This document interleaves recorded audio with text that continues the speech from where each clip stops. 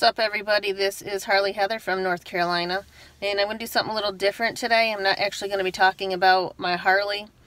I'm going to be talking about my 2013 Chevy Camaro and a couple issues that I am currently having with it. I've owned it for probably a year and a half, but for the last 6 months I've been having an issue with the radio cutting off on me, and now it has advanced to there's no sounds on the turn signals. Now I don't have any heat and I don't have any air. So I did call Chevy and called their customer service. Spoke to a nice lady there. She took all my information. You will need to give them your VIN number and the mileage on your vehicle. And basically what she said is they didn't have enough people calling to issue a recall. So she took the information, and then she also gave me a number for a government safety site for vehicle safety recalls. So I'll give you both of those numbers, and if you are having issues, please call Chevy, make a case, get the number. The more people that call, the better our chances are for a recall, so none of this comes out of our pocket. But I will show you, what the car isn't doing. And then you can see if you have the similar issues, and, if you want to call, you can.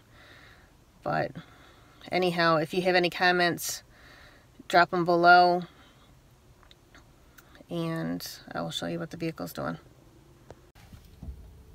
So I will turn on the car.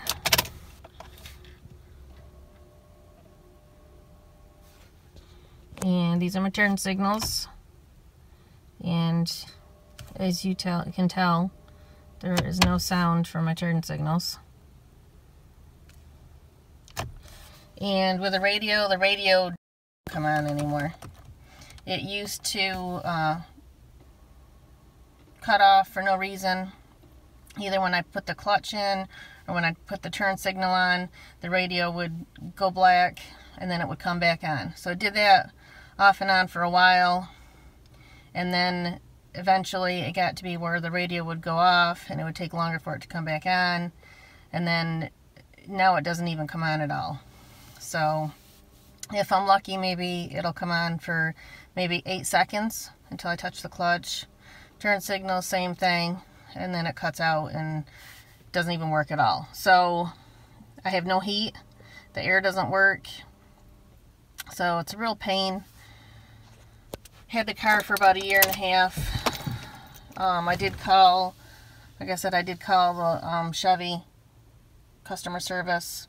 This is Chevy customer service number. Call them. Make sure you have your VIN number. Make sure you have the mileage. Give them all the information of the problems that you're having. And then in return, they will give you this number.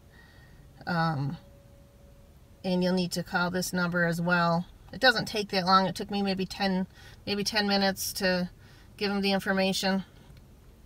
And they'll just need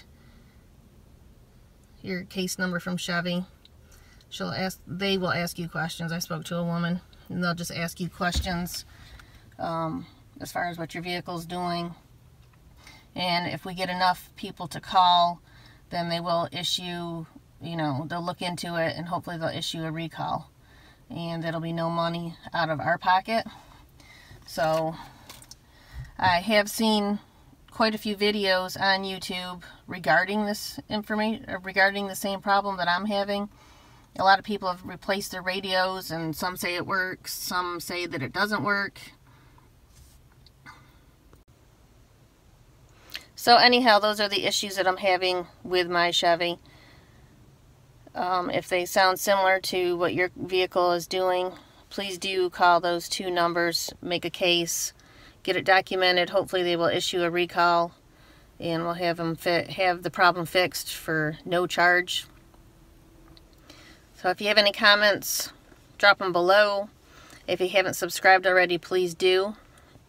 I appreciate you watching.